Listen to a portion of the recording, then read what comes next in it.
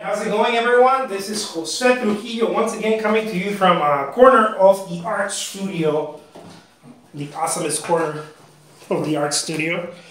And here I am, okay? It's not just my boys, it's me. And I'm going to be painting today some awesome flowers, okay? Why? Because flowers are awesome, you guys, that's why. I got this trusted little thing to draw, okay? Just a little charcoal pencil. Something, I don't know. I just picked it up at the art store. It looked cool. I was like, I'm gonna look cool with that. Let's do a little base. Okay. Oh. Let's do it long. That way it looks awesome. Okay. Like that. And then let's make it get lost here.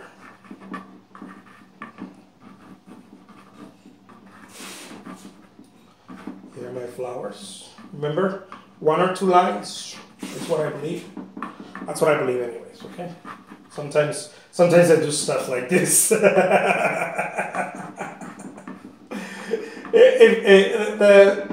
point of my preachings here, you guys, is that if you're overthinking it, you're doing it wrong. That's just all I'm saying. Bam. Let's anchor it. Some people call this anchoring. Some people shadow, whatever. It's a shadow. And there it is. All right. Let's do this. So yeah, I've been feeling like painting some flowers. I don't know why. It's just, flowers are awesome. Why not?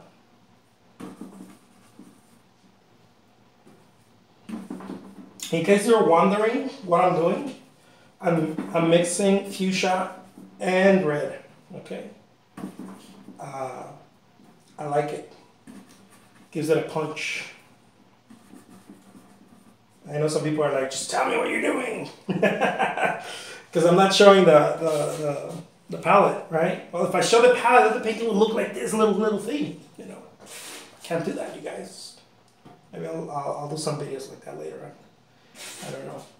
For the time being, it's going to be like this, okay? All right.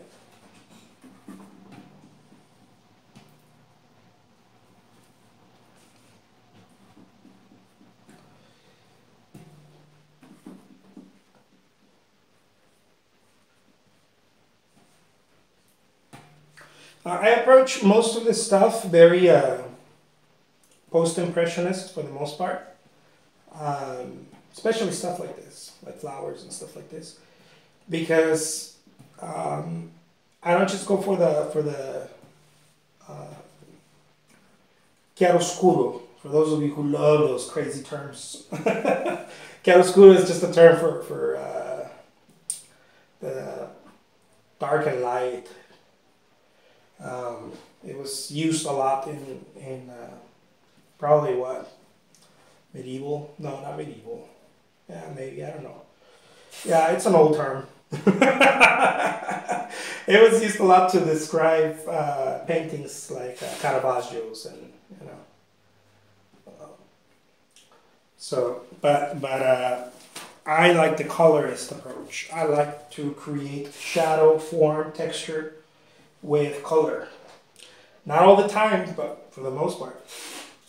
Okay, especially when I'm painting, when I'm doing this super awesome, quick approach paintings.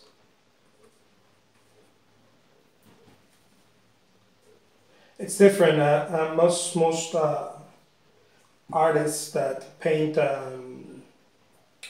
outdoors, plein air, or it's another one of those crazy words. It just means open air. No, painting in the outdoors. They tend to like more of the light, colorist type of painting. I don't blame him. It's super awesome. And step away from the.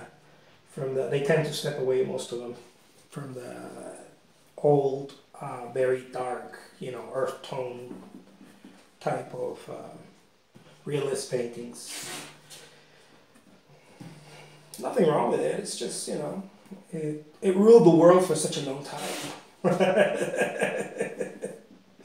But people are like, oh, let's do something a little, a little less dull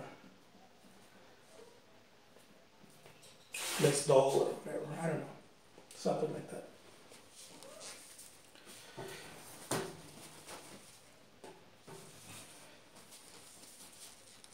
But not me, you guys. Oh, you know what? I was gonna make this dark, but let's put some light in there. Let's make it a little transparent. Yeah. Sorry for the change of heart, you guys. But sometimes I do that. I was going to actually paint this different.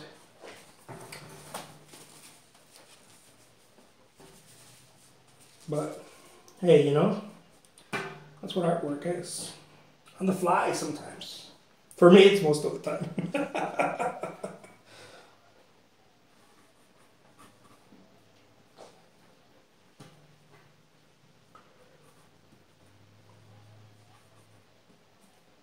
So there's a reason I think that I believe most artists are attracted to painting flowers. Yeah, they're so